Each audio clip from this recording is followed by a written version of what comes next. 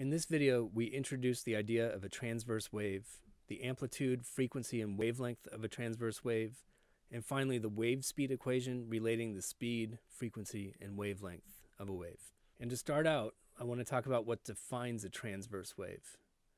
And what defines the transverse wave is that the medium moves perpendicular to the direction of the wave velocity. So I marked a little red spot on this wave on a string here. And after a small time increment, this part of the wave is going to arrive at the location of that spot. And that means the spot has dropped straight down. That's that transverse motion. Eventually, this spot on the wave arrives at the location of our spots. And now it's down to the equilibrium position. And eventually, this trough will arrive at the location of our spot, and it will be all the way down here. Then this location on the wave arrives, and our spot is moving back up, and so on.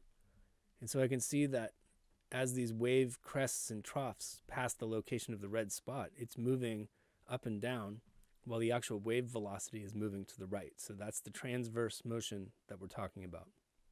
Now let's get some basic wave definitions down. And the first one I want to talk about is the wavelength. And there's one way to measure it on this picture. It's the distance from crest to crest. And we use the Greek letter lambda for that. It's also equally correct to say that the wavelength is the distance from a trough to another trough, so the lowest spot on the wave to the next one that's at that lowest value. Next, we define the amplitude, and you have to be really careful with this because there's a common mistake. The amplitude is that separation distance between the equilibrium position and the maximum height at a crest. That's exactly the same number as the distance from the equilibrium position to the low spot at the bottom of a trough. The common mistake is to accidentally take twice the amplitude and say that it's the amplitude. That would be the distance from a low spot to a high spot. That's twice the amplitude. I could borrow a term from pre-calculus and refer to the equilibrium position as the midline for this function. So that'll be synonymous with equilibrium.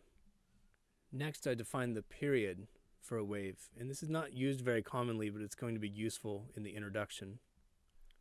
What do I mean by the period for a wave? And that gets back to looking at this individual red spot that I drew. What I'm talking about is the period of oscillation as that thing goes up and down. So the time for it to go all the way from its highest point, all the way down to the bottom and back up to its highest point. And notice that the period has units of seconds. And you can think of that as seconds per oscillation. Finally, we define the frequency for the wave. And the frequency, instead of being seconds per oscillation, like the period, is oscillations per second. That means that frequency is the reciprocal of period, and vice versa. And the units of frequency are going to be inverse seconds, which get a special name. Those are called hertz. So like a wave with a 100 hertz frequency would be wiggling 100 times per second. Equivalently, I could say the period was 1/100th of a second. But when it comes to waves, frequency is a way more popular way of talking about it. Finally, there's a simple equation relating V, F, and lambda that's going to be very useful for us in problem solving. And I'll just call that the wave speed equation. And to figure out how this works, I go back again to my red spot on the string. And I just ask, how long would it take for the next crest to arrive at that location? And the answer is exactly one period, because that's how long it takes the spot to go all the way to its low point and back to its high point where the next crest has arrived. Next, I ask myself, how far has the wave traveled in the time it takes that crest on the left to arrive at the point of my red spot? Well, that's a distance of exactly one wavelength. Then I can find the wave speed by just saying it's the distance the wave traveled divided by the time it took. And it traveled the distance of one lambda, one wavelength, in a time of one period.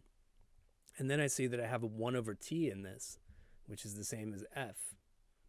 And we use this formula all the time when we study waves, including using it a lot when we study electromagnetic waves later on. We end with a short example.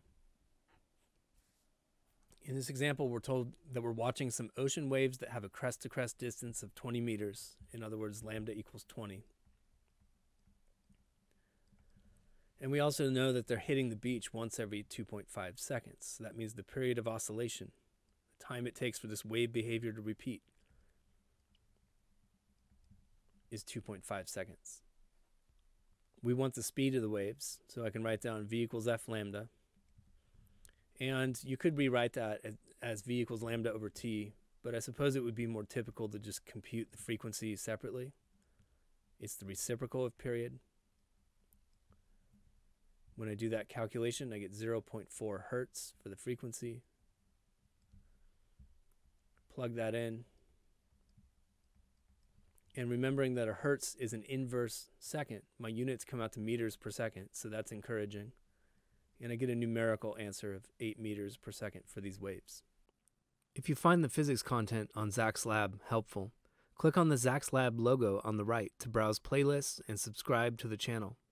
I produce over 100 new videos per month, and subscribing is the easiest way to find new content. Thanks for watching.